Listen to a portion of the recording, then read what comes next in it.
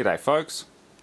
Well, I figured I'd take a page out of Photonic Induction's book and connect speaker to VFD, but in this case I've gone from one big speaker to three small ones, and they are wired in star across, well, they're coming off the terminals of a three-phase motor, which is basically acting as a ballast.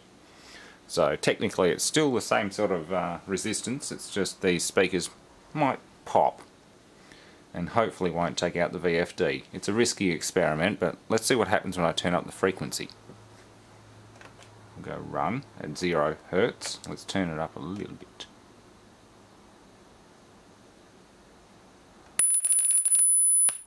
Ooh.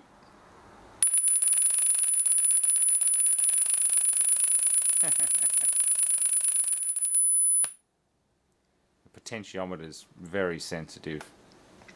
It's hard to get it to just idle. At 4 Hertz.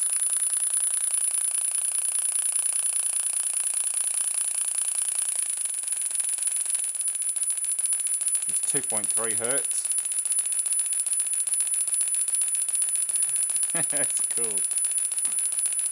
Let's crank it up.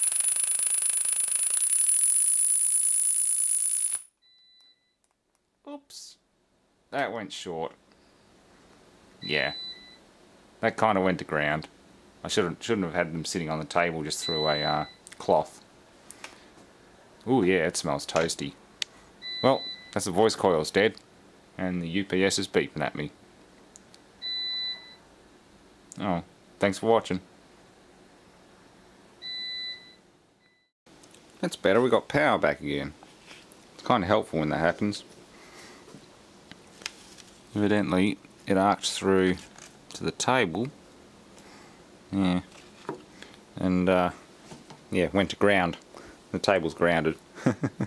Oh well. Originally I was going to use 3 of these. I've got a pile of these 8-inch woofers, and I thought, nah, maybe I'd risk killing them, and I'm kind of glad that I went with some junky plasma TV speakers instead, because yeah, they die very quickly. Even though I'm connected across electric motor, well, it's still gonna murderize them very quickly. I hope the VFD's alright. VFD doesn't smell toasty, just the speakers. The VFD, I'll put that VFD through hell. That's a tough little Tico made Taiwanese VFD. Good machine, very tough. But yeah, that motor was running at the same time as the speakers, but obviously the speakers are taking 220 volts at 2 or 3 Hertz, so yeah. Ooh, that one's stuck. Yeah, it's not happy.